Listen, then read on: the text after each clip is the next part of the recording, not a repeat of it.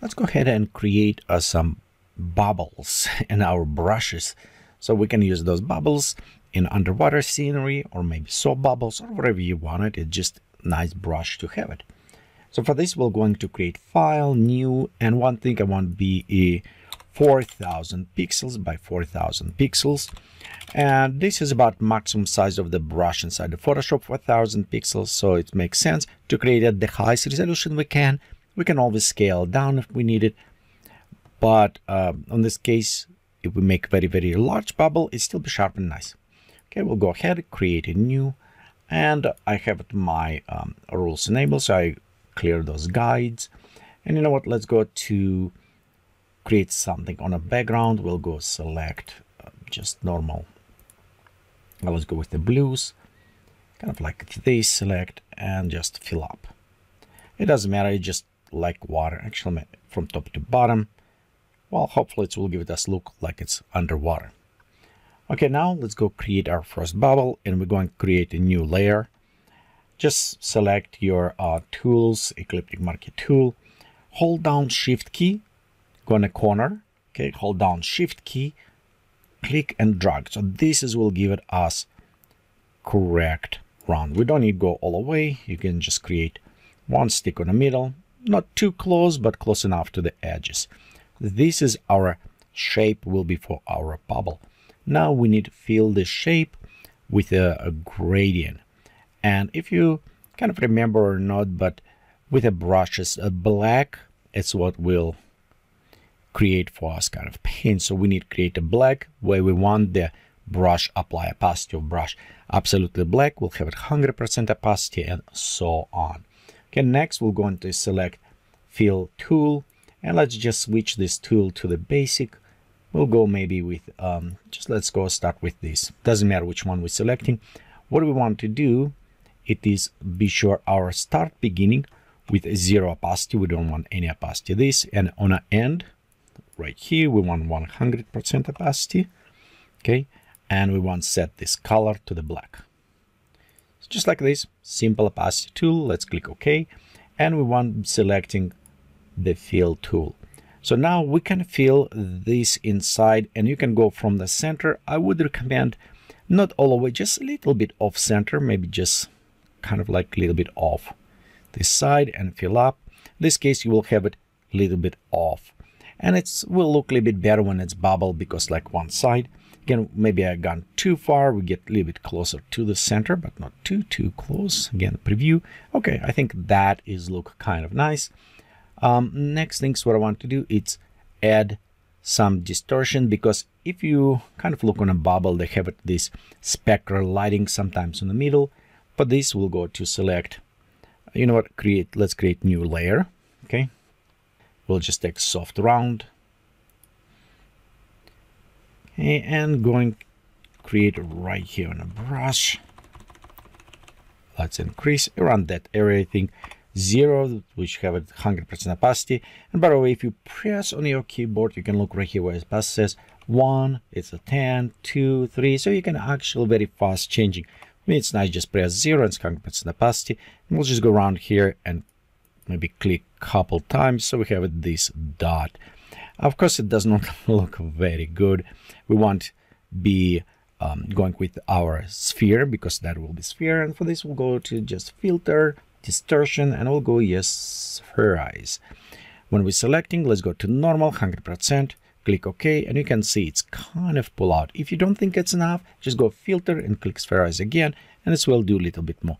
Okay, there, I think this look kind of nice. Okay, let's go to uncheck everything. So well, unselected. We have 2 layers. Let's click both together. Control, Command, click E to combine them, and we can call this brush. Okay, that will be our main brush. Next, we want to hold down Control or Command on the Mac and left click on a brush. It will just select what we needed. And if we don't, it may select all scale. We don't all cube. We don't want that, so we'll just want to select this bubble. And next, we go to Edit, Define Brush, and Define Brush. Let's go call Bubble, like this. Click OK, and now we create our bubble.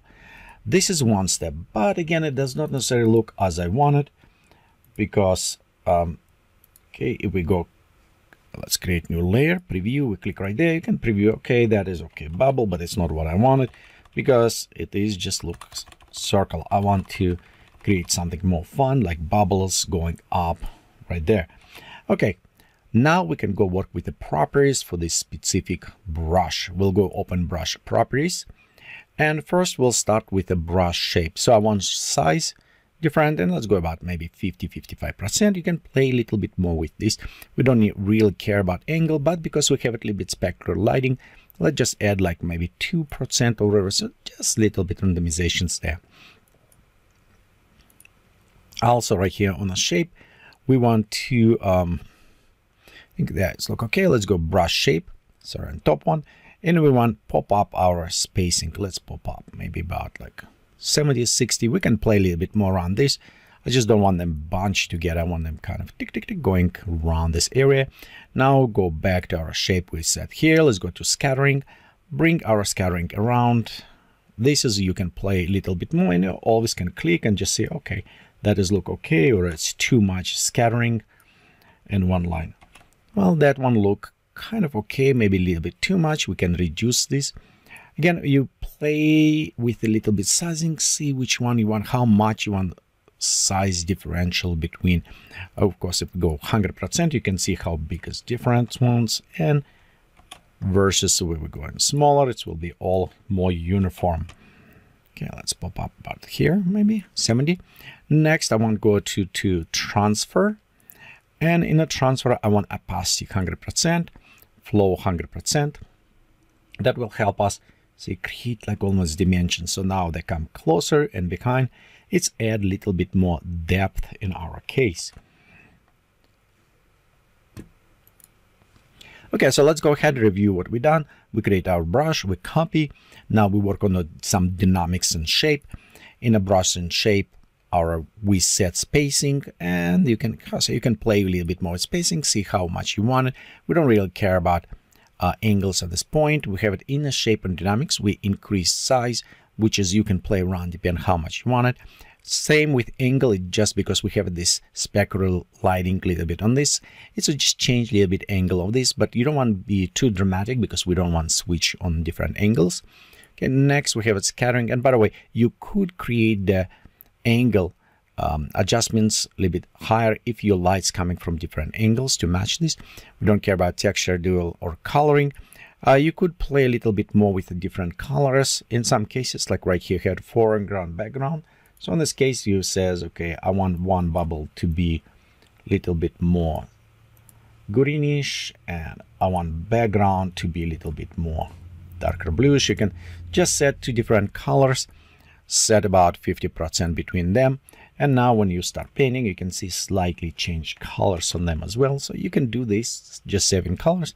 And you know what, let's leave it right now so we can play hues. It's changed between those two colors, a little bit adjustment, same as a brightness and saturation. So saturation kind of fun because you can see how we can create bubbles, and that is maybe working if you creating like soap bubbles or other things. Then you probably want to play for soap bubbles with a hue and saturations. This case, you can see they have kind of different coloring on the bubbles, but in ours for underwater, we'll just leave it like this. Again, we'll go back and transfer, we pop up opacity jitter to 100%, and flow, actually, you know what, let's go to maybe about 95. So we're still seeing, because we don't want 100% transparency, we still want to see some bubbles there. And you can see how they come up already, very nice. So when we're done with this, we want to right click, and we also want to go ahead, click somewhere right here, and says new brush preset. So we want to save this new brush bubble, and let's go animate it. Okay, when we save this brush, let's see what's happening. And you can see this is one brush we created just before, and this is with animation. And you can see we have this kind of symbol of the brush. So it's meaning some properties like opacity, shape, scattering, we all modified and then save it.